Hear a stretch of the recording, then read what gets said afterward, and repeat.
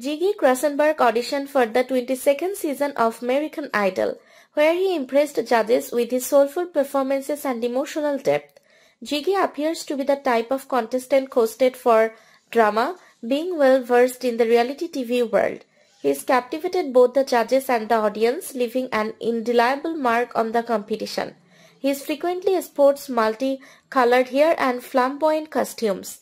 Many videos of him singing appear to be very dramatic. In 2019, Ziggy competed on Holland's version of The Voice, turning 4 cheers with his blind audition performance. Either way, he can actually sing even if he comes off somewhat karaoke. If he makes the top 24, how will America respond to an act like Ziggy? He is very eccentric compared to the typical American Idol contestant. He is more like the act's X Factor featured. He released a song called Candy Rush in November 2022. A similar foreign language duet with the female artist Celeste has more than 1.2 million streams on Spotify. It's called Successor Spin.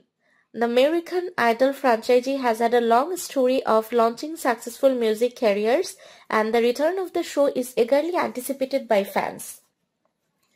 Ziggy wound up advancing to the knockouts before being eliminated. He also covered Losing My Religion and Guy Sebastian Before I Go on the show.